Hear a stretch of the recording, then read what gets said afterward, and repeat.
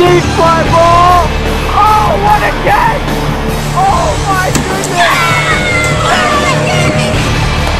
That one is gone! Ball drive is a goal! Ball drive! Foul ball! And he got him!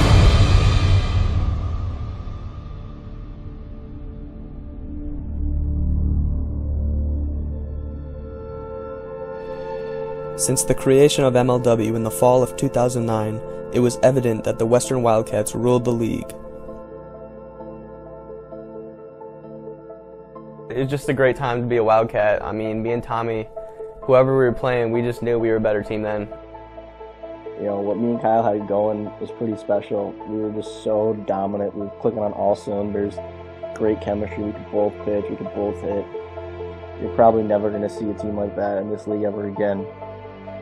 The duo of Kyle Schultz and Tommy Coughlin went a combined 81-17 from 2010 to 2013, winning 3 out of 4 World Series titles.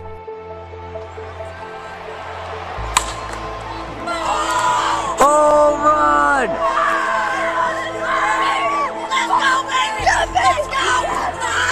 The Wildcats win the World Series! Playing with the Wildcats from 2010 to 2013 were probably some of my favorite memories playing wiffle ball, and that's when it really became the dynasty that you guys all know it as today. 1 and 2. And that is caught by Kyle Schultz! Line drive, fair home run!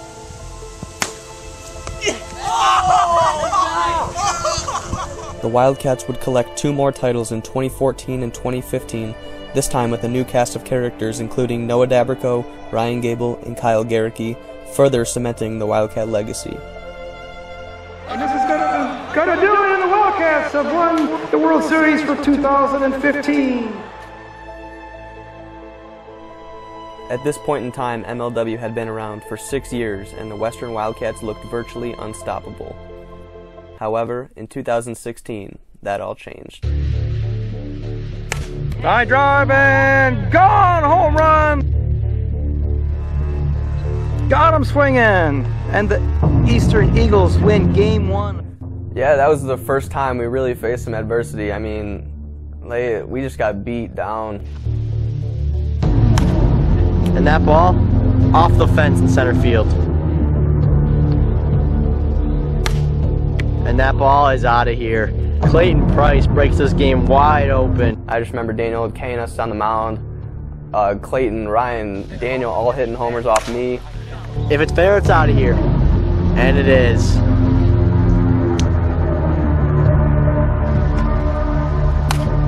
And that ball is gone. Back to back for the Eagles. When I was commentating, I don't know if you guys remember, but I commentated the 2016 World Series, and to see the Wildcats kind of just get manhandled by the Eagles a little bit, it was just weird to see where the franchise had gone since I left. It's full count pitch. Lobbed, swung on, and it's gone.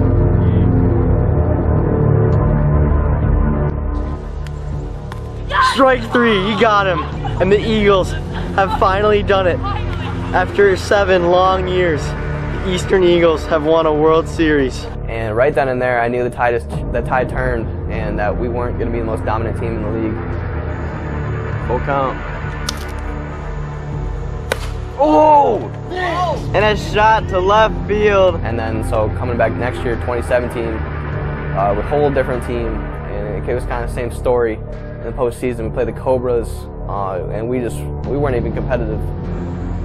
2-2. Oh! Oh, not far enough. And the Cobras are going to their first ever World Series. During these 2 seasons, the team had lost their sense of identity, going a combined 3-6 in the postseason. They had strayed away from their days of glory, and it was now up to Kyle Schultz to make changes. So it was no surprise to me in 2017, after they got knocked out by the Cobras, that Kyle was going to make some moves. And he did, and it worked out for him.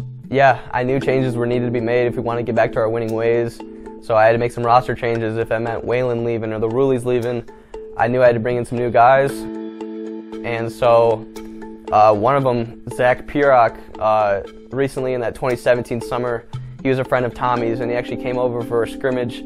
He knew about MLW just a little bit, just from Tommy talking about it a little bit, but he came out and he played a game with us at Colts Field, and I just remember throwing one of my signature risers, and he hits a bomb off it, like deep center, like over the tree or something. And I just remember right there, I'm like, this kid's gonna be a good wiffle ball player. He's got promise. So coming out here with Tommy, I honestly expected it to be easy. I remember you struck me out. You struck me out like 3 times in a row, and I was taken aback. And then I finally hit a home run, and that was the greatest feeling because I witnessed the lows of wiffle ball and the highs of wiffle ball. So that always stuck with me heading into the off season. And then the time came around when I knew I needed a new player, and Zach came to mind. And I told him I wanted him from the team, and he was ecstatic, and I was just happy to have him aboard. I was excited, first of all, because I just wanted to be in the league. I watched the YouTube page, I saw the glory that the players received, and I wanted that. But I didn't really know what to expect, because the Wildcats, the last few years, they weren't the best. I mean, the Mallards, powerhouse, just coming up, so I didn't know about being on the Wildcats, but I was just excited to be in the league. So I did want 3 players on the roster going into the 2018 season. I'd seen how efficient and good the Mallards were in 2017 with a 3-man roster, and I knew we'd prosper with 3 guys. So I was looking for that one last guy who would bring good morale, good on-base percentage, just a guy that would always show up, and that guy was Ryan Kelly. I was surprised and really excited because after my brief stint on the Astros, I felt like I had some unfinished business in the league. The Astros, I don't think I ever won a single game. We weren't good. We didn't hit well. I was one of the better players on the team, and I was excited to get back and leave a more concrete mark on the league. The roster was now set, and the Western Wildcats turned their heads to a pivotal 2018 season.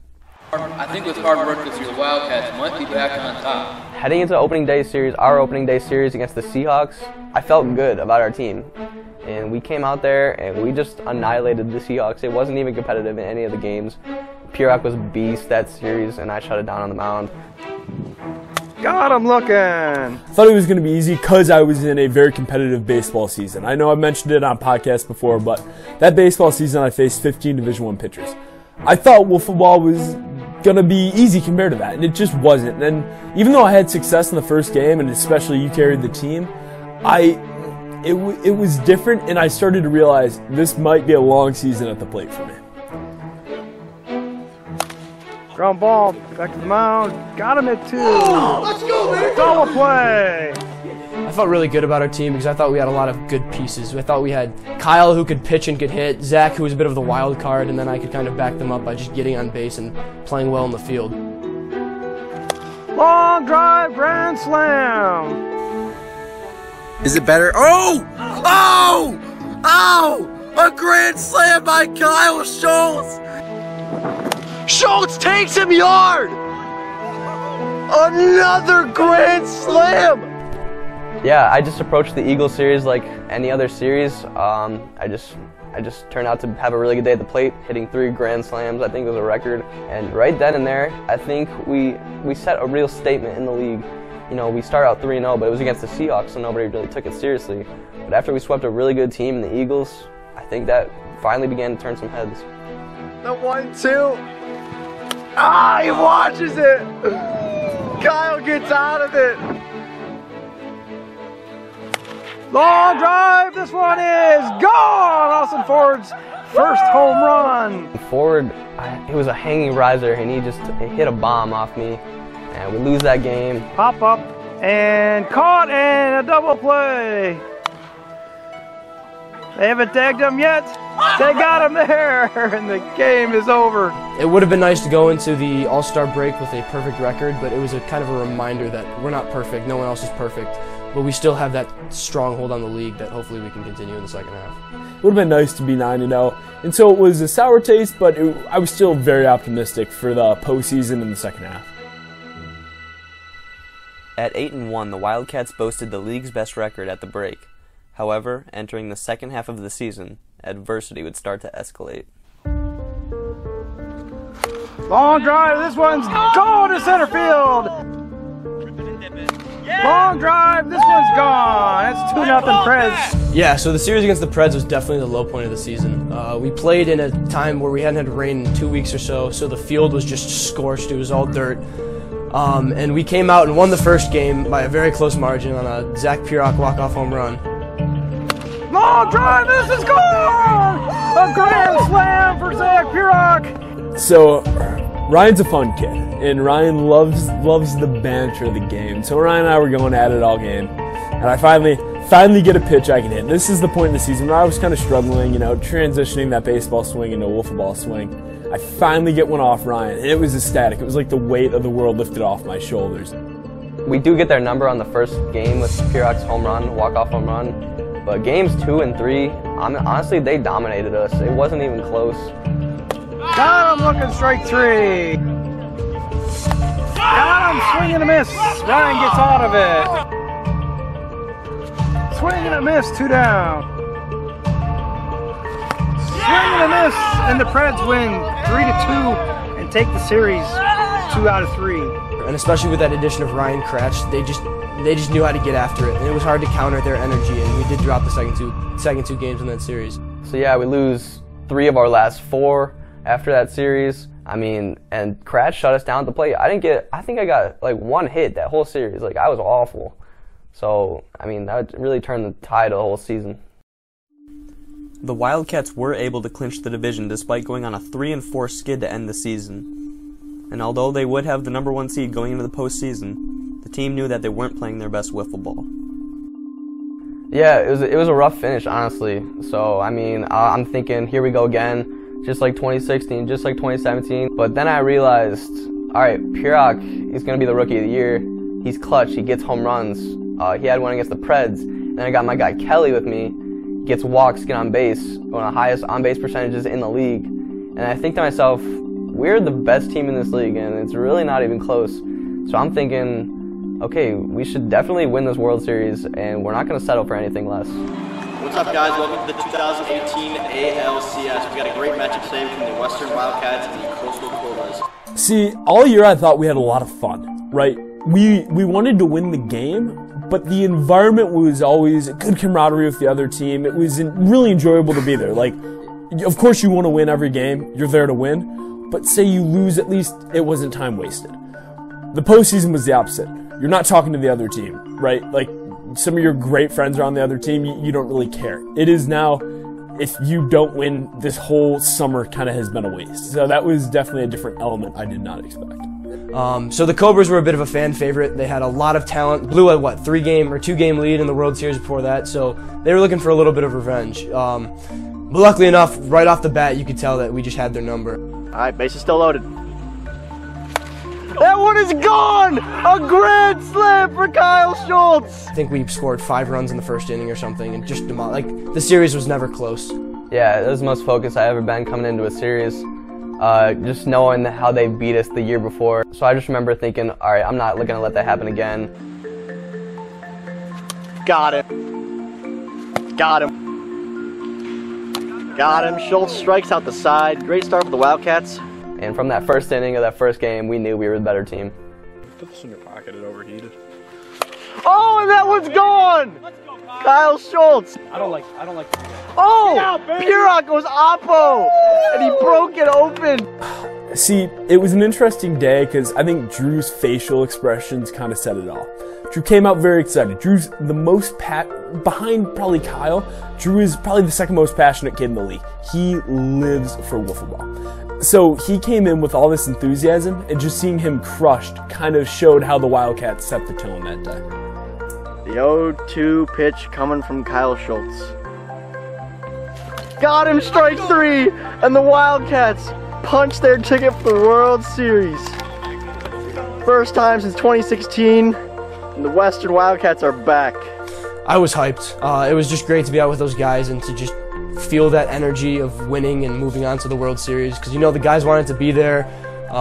Even though we were kind of on top all season, every game, every win in the postseason is a big win. So we had to really focus, and it just felt great to be able to go to the World Series. Yeah, I strike out Drew for the final out.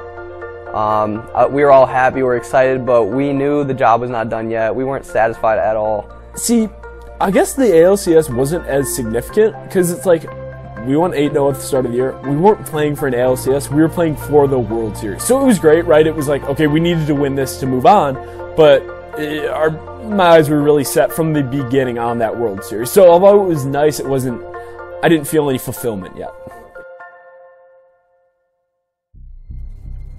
In order to win the World Series, the Western Wildcats were going to have to get past the Midwest Mallards, a team that not only won it the year before, but featured the reigning MVP and Cy Young Award winner. I just remember going home after the Cobra series thinking, all right, Wildcats, Mallards, Kyle versus Tommy, the two legends of the league, as people like to say, and you know, just the hype around the series was insane, and I knew it was going to be a series for the ages. So the Mallards were really, really scary. Looking at them throughout the regular season, and it became even more apparent through the postseason when Steve McPeak started hitting, they really didn't have a weak spot. And part of what we did is attack the weak spots of other teams. So when they didn't have the glaring weaknesses of the year before, when they still won the World Series, it was really tricky. One thing is Noah is unpredictable. That kid can plan out hit. And so you never know how a World Series is going to bring the best out of somebody, and I think the best out of Noah is dangerous. Tommy's pitching, I was nervous about that. Incredible pitcher. So a bit of nerves for the series, but still confident. Yeah, so we sat down as a team and tried to figure out exactly how we can utilize all of our strengths and weaknesses to win the World Series. So we had Kyle, who could do it all. We had Zach, who showed flashes of brilliance, and then I had to kind of deliver that consistency so that when they did hit home runs, we could get another run out of it. And once I kind of settled into my role, I think is when we really got rolling as a team, and we were able to get on base and then deliver those runs.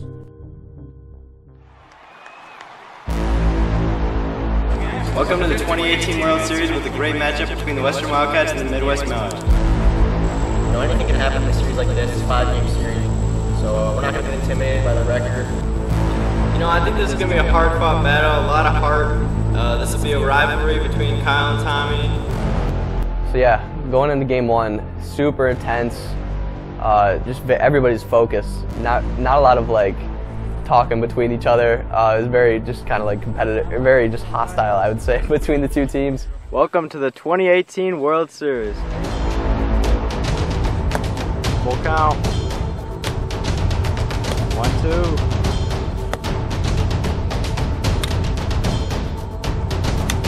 Swing and a miss. Absolute pitching duel between me and Tommy.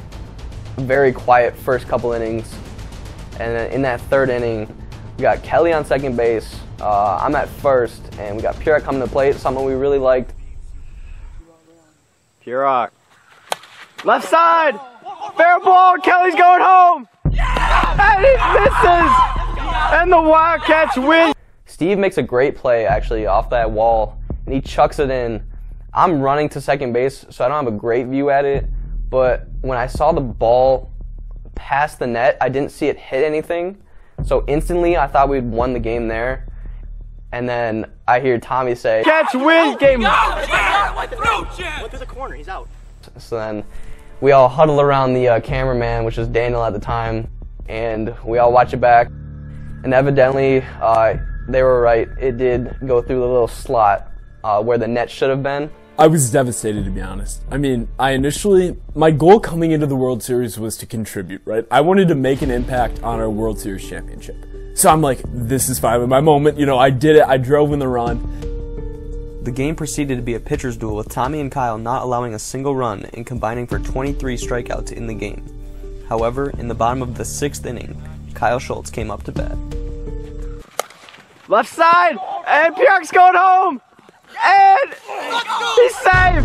Yes! The call is safe right now. The Cats have won game one. And I was just excited because that was such a hard-fought game, and the momentum of game one in a 5-game series is it's incredible. So we're going crazy. Obviously, it's huge to win game one. It sets the tone for the whole day.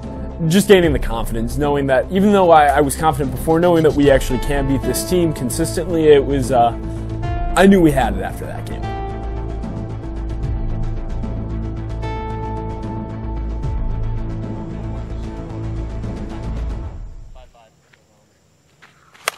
Oh! Deep fly ball! Oh, what a catch! Oh my goodness! What a catch! You have got gotta be kidding me!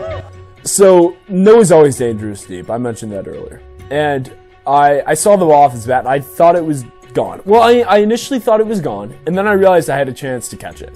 My route on that ball was horrible. I'm like, I'm going to mess this up. This is going to be really bad for us. And I just remember, like, flipping my hips, turning, and somehow catching it.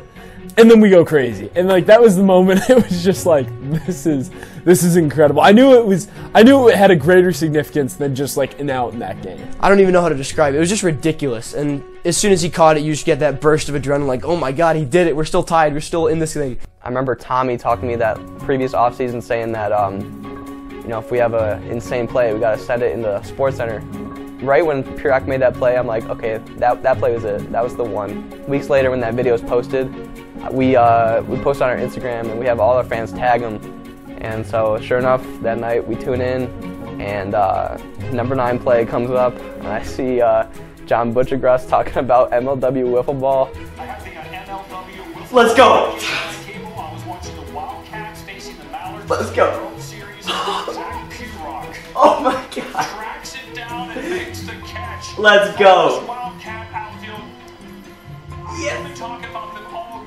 Oh my God! So I just walked through the whole dorm and told everybody I was on SportsCenter. Like, I mean, everybody. I put it on my Snapchat story. Like, everybody knew. Like, I'm the SportsCenter guy. Like, I made it. You didn't. Like, it was so awesome. Oh, center field! That one's gone. And a shot from Dabrico is second of the game. Yeah, so Noah actually, after that play later in the game, he actually hit 2 home runs off of me, and it sucked. 1-2 pitch. Got him swinging. Mallards win game 2 with a score of 6-0. Tie it back up 1-1. After Game 2, there would be a break in the World Series action. The rest of the games would be played the following day, and this gave the Wildcats some time to make adjustments. So I go home. I was sore because I had pitched, I think, 15 innings in 2 days. So I literally went home and I took an ice bath to make sure I wasn't sore the next day. But I knew that Noah was killing my risers, so I had to make a change. I decided to go more drop and fastball based against him, not give him any risers because I knew he'd destroy them like he always does. So I just had to really be focused and kind of understand the momentum, or the momentous occasion that was upcoming in the next day of World Series games.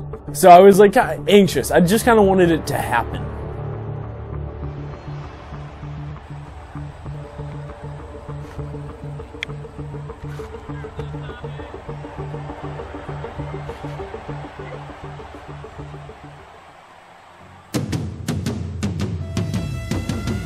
First pitch. First pitch to Kyle Schultz. A shot to center field, and it's 1-0 Wildcats. That was huge. I mean, I knew that was what we needed. You know, to set the tone like that instantly. We're up 1-0. So coming off and being able to show that Tommy was mortal, that he could give up home runs once in a while, that was important for us and for our lineup because we knew that we could hit him. And that is going to win it for the Wildcats. Purak, the hero in Game 3.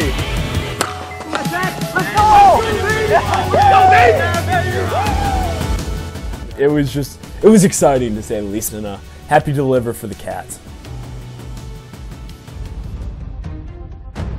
Yeah, we knew we needed to end the Mallards then and there because if you keep them around, you know, only bad things can happen. Obviously, looking at the year before when the Cobras did that. If we left too much time for them, that they would take care of us. And we wanted to make sure that they didn't have the time to come back and perform heroics like that before. So we wanted to just stomp them out while we could. Game 4. Shot to right. Purak's going 3. And that is huge for the Wildcats. Very similar to the games against the Cobras, where it starts and you just automatically know you're in the driver's seat. You know, our guys wanted to win it. We came out swinging. We put runs on the board early. And as soon as you do that, not only do you kind of instill that confidence in yourself, you automatically demoralize the other team. Single for Purak. Kelly's coming home. Purak and Kelly got on base. They were starting to see Tommy really well. Ground ball.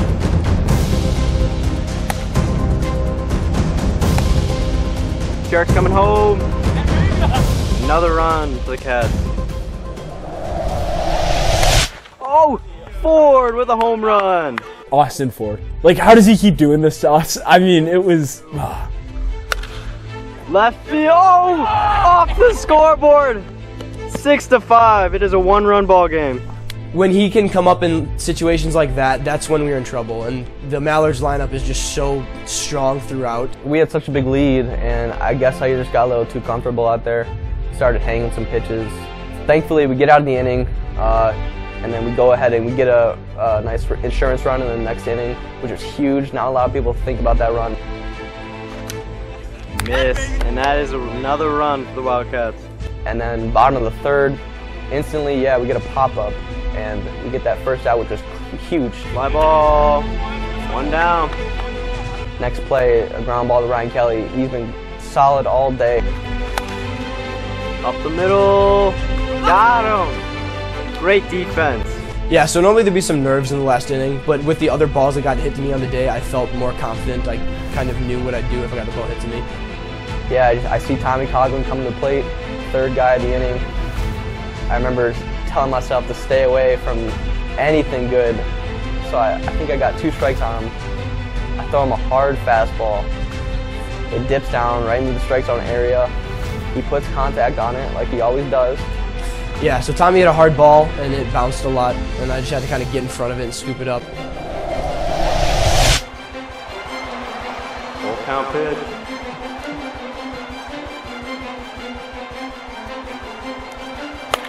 Ground ball, and he got him! The Wildcat defense comes through, and they have won the 2018 World Series. 7-5 in 4 games. Let's go!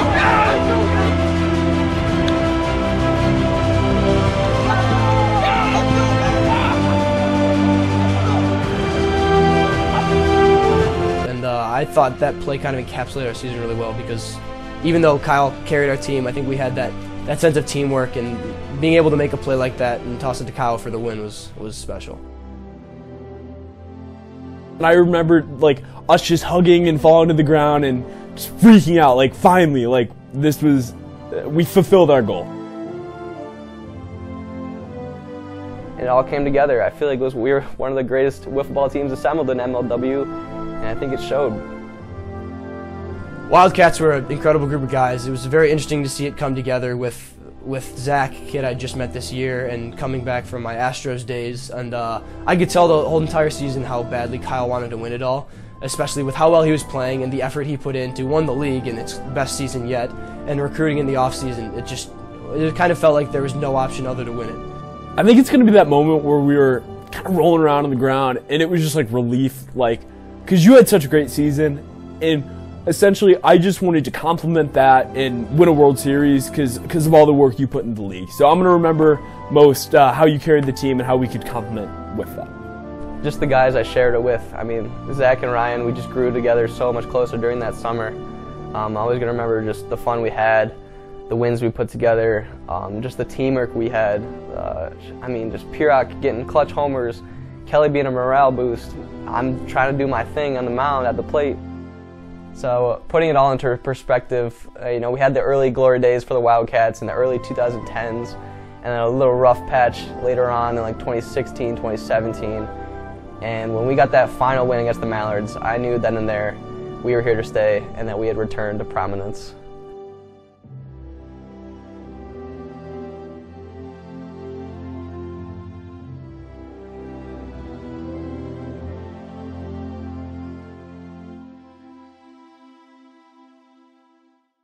You quickly became known as the jacked guy in the league. How did that make you feel, and is that a good testament to your weight room time? I thought it was funny because kind of throughout the season I was putting on a lot of weight, and so I was really working hard in the weight room, so it was nice to see the fans recognize that and expect an even bigger and better version of me next summer.